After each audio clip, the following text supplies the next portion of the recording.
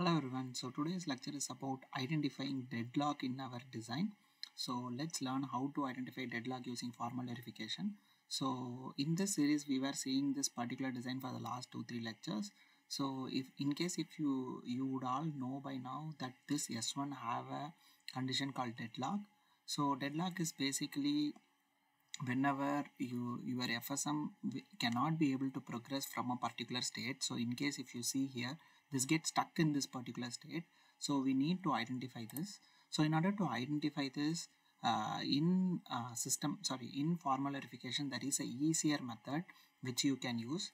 You just need to include some 2-3 lines of tickle code for deadlock, livelock and deadcode verification. These are the 3 lines. So what we are writing here is check SuperLint init and then config RTDLS, RTLDS, rule, enable, tag. This is like deadlock check, and then FSM is Livelock check. These two things we need to include inside this config RTDLS tag. So in case if we include this, our deadlock and Livelock assertions will be created by the formal tool itself. Let's come back here. If I run now and let's prove the task, so all those assertions are fixed. We are just interested in knowing about these 5 things. Let's click prove property. So here if you see, my FSM Livelock init prop2 is failing, and then FSM deadlock S1 is failing. So it's nothing but if we go back to the design, this particular, so in general what the JasperGold tool will try to do means it will try to check each and every state have a deadlock or not, and then it will try to run through this entire thing whether it have a Livelock or not. So let's open this file, like let's open the visualizer. So in case if you see here, you can observe that once it goes to S1, but for the next cycles it can't progress anything more. So our JasperGold tool identifies this as a deadlock. So this is what we were trying to understand, whether the tool is able to do the deadlock, identify the deadlock or not. So this feature will be helpful for you, and this is also able to identify that it have a Livelock in S1 also. The reason it have a S1 having a Livelock is it goes to here and it cannot go anywhere, and it is keep on going to circulate here only. So this Livelock is identified.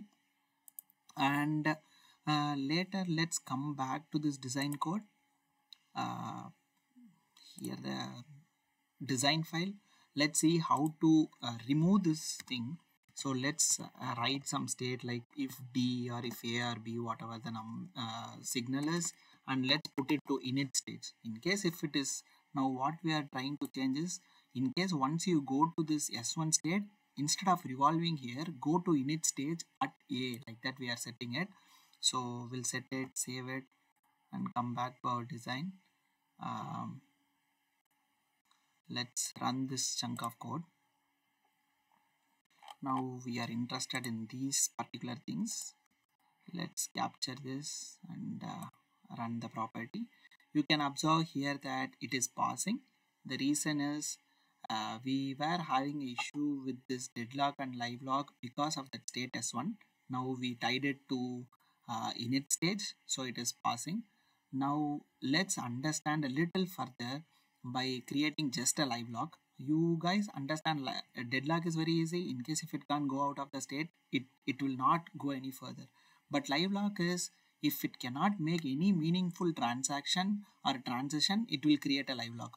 For example, let's now cancel out this B signal which is going out of S2, and then we'll make this S2 to stay just between A and A bar only. In case if it is traveling just between S2, S3, S2, S3, that will create a Livelock. Let's test it out. Coming back to my design file, I'm going to keep this S1 as same, but in the S2 what we are going to do means we are cancelling this S1 thing, and then we'll just keep this thing. So let's load our file here. We are loading our file and we are coming back to our Livelock problem. Let's run this. to property. Here you can observe that this have a Livelock. The reason is, as I told, it cannot make any further meaningful transaction. It is just going to loop between two S2 and S3, S2 and S3. So this creates a Livelock, and we are able to capture this also. So that's all, friends, for today's video. I hope this will be helpful for you in order to like design your FSM and test your FSM, and we'll meet in next lecture. Thank you.